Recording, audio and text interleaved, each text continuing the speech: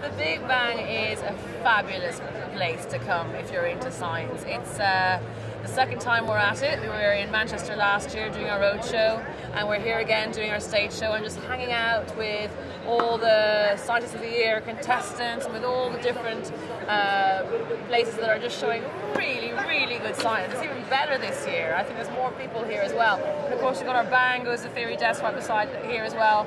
It's a really good turnout and a brilliant atmosphere, it really is. It's a real sort of cliche, this whole science at school, engineering at school can be quite boring and difficult, etc.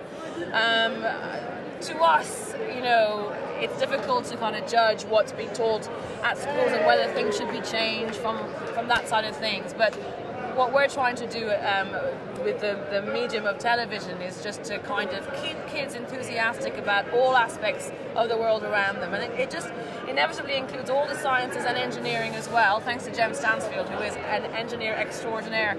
And I think that has as important a part to play with the education of kids and with just keeping science alive and interesting and fresh. So that's what we do, and then when you come to places like this and you talk to kids, they're all really into science and engineering. They're all really into that subject at school as well. So sometimes I think it's a bit of a stereotype, you know, to kind of say science is always boring at school. I think things are shifting and changing, and I think with the advent of shows like Bang Goes to Theory and with more interactive stuff on websites like ours, and then with fairs like this, I think it's all about keeping that energy and that enthusiasm up, and I think it's working.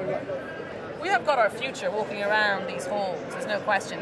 And all these kids are fabulously enthusiastic and excited about the world around them. That's all that being a scientist is about. And certainly they're all here, you know, and with the way, you know, the situation with the planet and what we need to do to sort of keep our planet healthy and to ensure a healthy future for the human race, these are the kids that are going to be doing it. And I have never seen such genuine enthusiasm and passion for the planet and for the world around them. And I think it's really inspirational to see them all and to chat to them here.